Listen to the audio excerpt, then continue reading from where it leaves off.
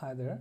So in this video we will take a look at CasperJS utility that you can use for headless browser testing.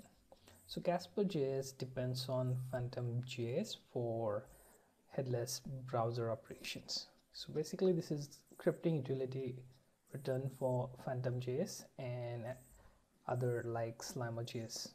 Okay, so in this video we will see how to load the web page and how to get page elements such as page title.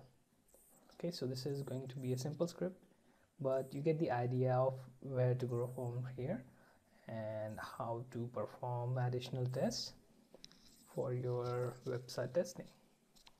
So first thing, make sure that you have CasperJS installed, and the installation instruction will be different for each operating system. So I have one video that you can check for installation of CasperJS on Windows, so take a look at that. Okay, for other OS, and if you have it already installed, let's go ahead and code. So first thing, create variable Casper. You can name it any of your choice. I just named it Casper. Okay, so once that, can create instance for Casper and then call create method. Okay, then the next thing we will call start method. This method will point us to our website name, and then let's create one function.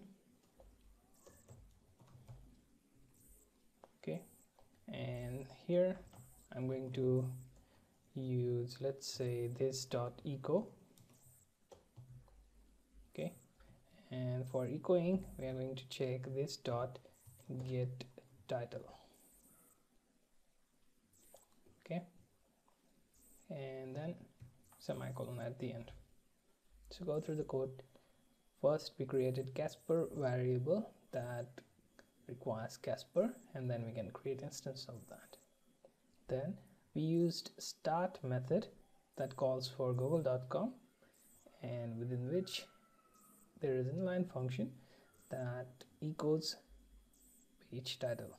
Okay, so after that simply use casper.run.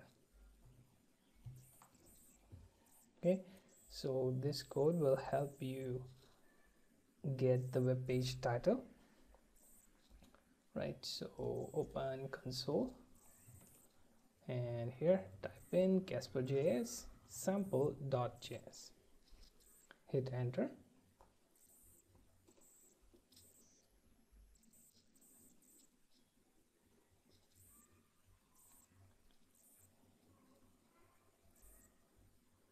It will take some time to process the code.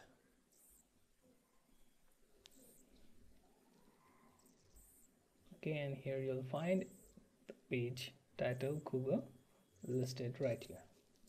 So like this you can perform other testing operations as well, like finding your page elements using ID, expand, etc. You can also perform logging of errors. Okay, so this is a simple video on how to use CasperJS for browser testing.